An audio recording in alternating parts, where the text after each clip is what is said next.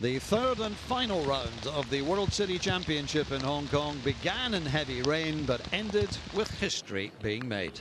Bio Kim finished with a 65 with this birdie at the 18th. That was enough to earn him one of the 4 places on offer for the Open Championship at Royal Liverpool in the summer. It was a day to remember too for Michael Hendry, the New Zealander, holding this birdie putt at the 4th, a 68 for 10 under. Means that he finished in 2nd place. Not such a good day for Miguel Tabuena, sadly. This birdie miss at 14, all too typical of his luck today, and he misses out on a trip to Hoylake. Travis Smythe will be going though.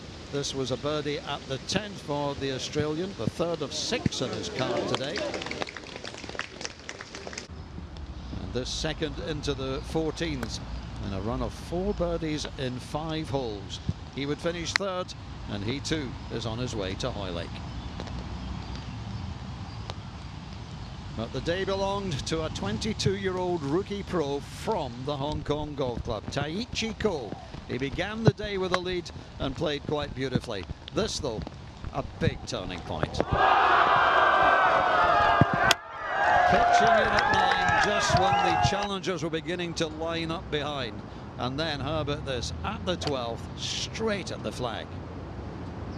No question of protecting a reed. Absolutely brilliant. He would hold the putt for birdie. And as the crowds flocked into Van Ling to see one of their own take the trophy, he holed out this putt for par. And Taichi Kho becomes the first ever Hong Kong player to win on the Asian Tour.